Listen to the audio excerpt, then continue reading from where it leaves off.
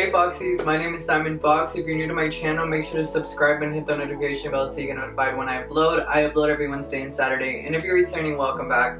Like always, this is never about subscribers nor about money, but about love and light. So with that being said, we're going to be getting into this creative eyeshadow tutorial. Today we're going to be using the James Charles palette.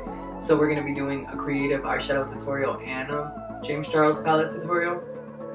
So yeah, and I also actually went ahead and used the CC Beauty. So if y'all don't have graphic liners, this is an alternative, but just to let y'all know, they are paints, so it does smear over time. So I'm just letting y'all know.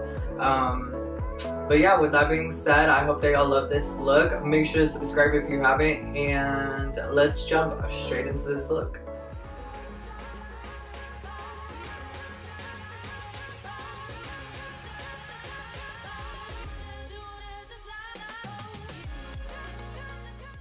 Of course, after cleaning and prepping my face, I go in with my Milk and then my Ola Henriksen primers. I honestly love this combo. I feel like it makes my skin look so nice and so bomb. And it makes makeup stick really well to it. So I already went ahead and did my eyebrows off camera, and now I'm just taking the Jeffree Star concealer and I'm using this as a base. I honestly love this as a base because it makes the eyeshadows really pop, and if you're looking for your eyeshadows to really just pop more, definitely use a base. Even if you're going for a natural look, I feel like some people just skip the base, and it really makes a big difference when you use the base. And even if you go for a natural look, like I said, it's still gonna make your look pop and make all those shadows really just enhanced.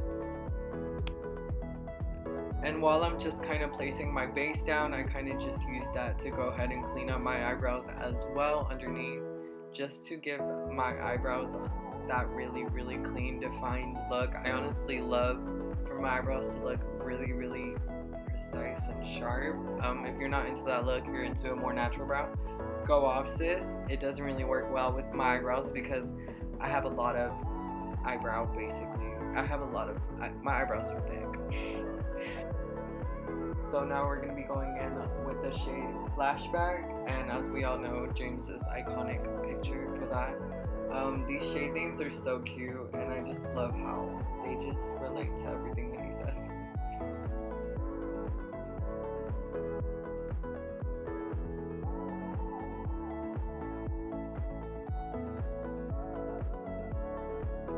So now going to be going in with the shade B, and I honestly love this shade so much. I feel like this shade, this palette has a lot of bright shades, and I honestly am obsessed with that because these are basically like the more brighter shades that I have in my palette collections, just because not a lot of people make bright shades, and I'm hoping to be able to do that one day because I really am more into the brighter shades. I guess you could say like not really wearable shades, because people really wouldn't go towards those shades. They would go more for natural looking shades, and I really want something bright and neon.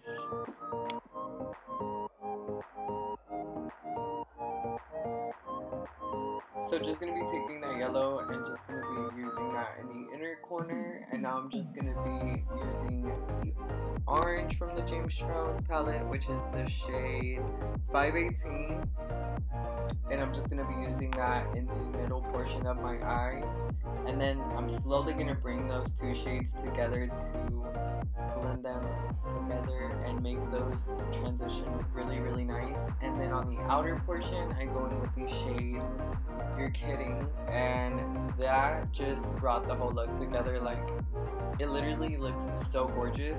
I feel like when you go for a look this simple, you really have to step it up with your blending game, because that's really what it comes down to, how blended those shades look, because it is such a simple look. I literally just use 3 shades. Obviously the graphic liner that's just extra, but I'm talking about just if you were to do these 3 shades, you really have to step it up on your blending game, because I feel like that's where it really comes into play, and it's the most eye-catching.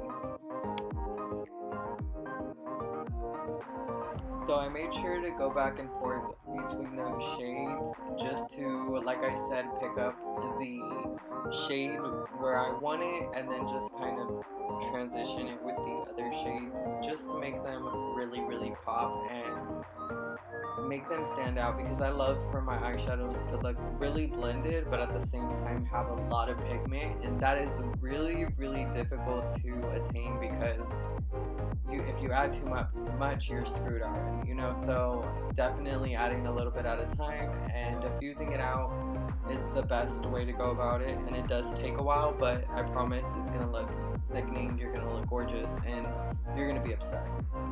Here I'm taking that shade You're Kidding, and like I said, using that in the outer portion of my eye, and what I like to do is bring it out to see how much I want to bring it out, so diffuse it out like that, like so, how I'm doing, just to see how high I want to bring it out, and then I diffuse it up.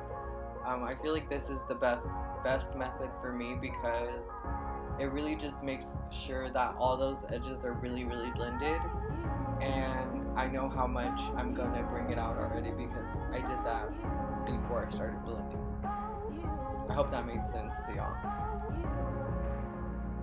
And then still doing the same thing, going back in with the same shades, rebuilding those shades where I want them, building that pigment where I want it, and diffusing all those edges with another brush, and using it's the Airspun powder. I like to use the Airspun powder. You can use any basically fine powder that you have just to transition those out a little bit better. I feel like it really helps to make those transitions look really, really smooth, and if you're into that kind of look, then definitely use Airspun powder or any like fine powder you have. I promise it's gonna help, and if it does, make sure to let me know down in the comments. I would really like to see if it helped your makeup game in any type of way, because it definitely helped mine for sure. It makes those, like I said, those ends and everything look really, really blended and not so harsh.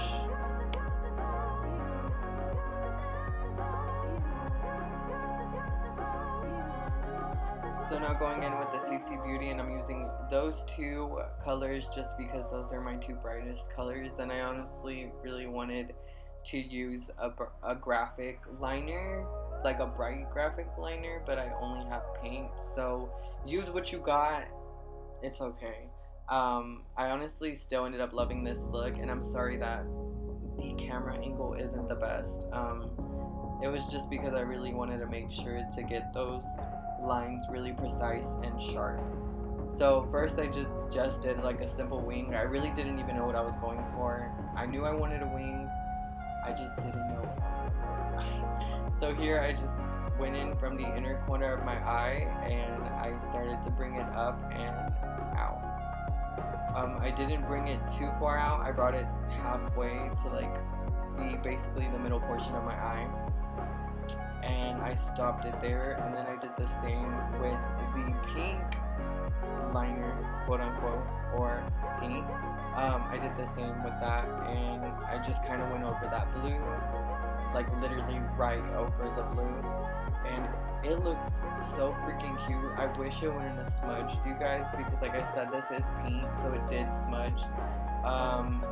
Even if, I mean, like I did set it, which is really weird because I set it with like a transition shade, but it's still, it's paint, you guys. I mean, I really didn't expect anything less from it or more from it. It really did whatever I wanted it to do at the end of the day, and I still got the art that I wanted to get through to y'all. So I hope that y'all still get it, even though there is a smudge. I hope y'all still love this.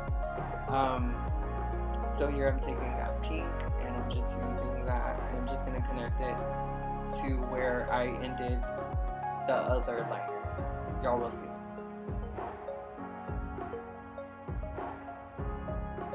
By the way, you guys, just because this is in a faster speed, I don't want y'all to think that I literally do my liner that fast. I don't think anybody does their liner that fast. I think that you should take your time doing your liner, and yeah, just don't rush it. Take your time.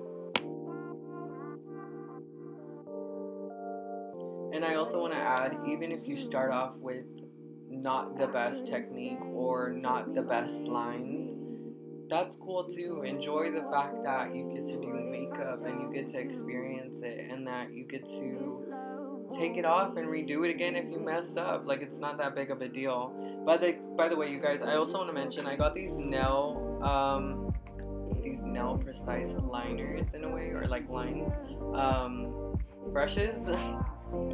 Oh my god, okay, I need to get my words together. I got these brushes on Amazon, and they were really, really affordable, and they're so freaking cute, and they make really, really bomb lines. So if you want to get some graphic liner brushes, these are the ones for you, I promise. I'll leave them down in the bio for sure for y'all.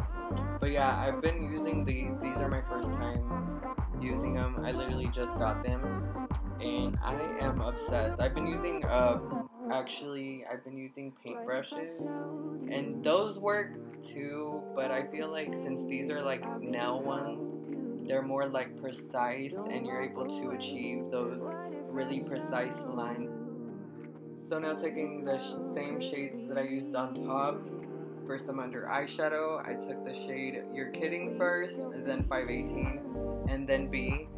And I really honestly ended up loving this so much, but I also ended up adding some graphic liner under. I really want to start, sorry that I'm like saying a lot, I don't know what's going on today with my communication, but anyways, I really want to start using, I lost myself, frick, hold up. Okay, back on track. So I really want to start stepping out of my comfort zone. Like I said before, I've been stepping out of my comfort zone a lot in my most videos. Y'all have been living for it, and I can't wait to continue to put out more videos like that, because I've honestly been living for those looks as well. Like I said, I don't really know what I'm going for.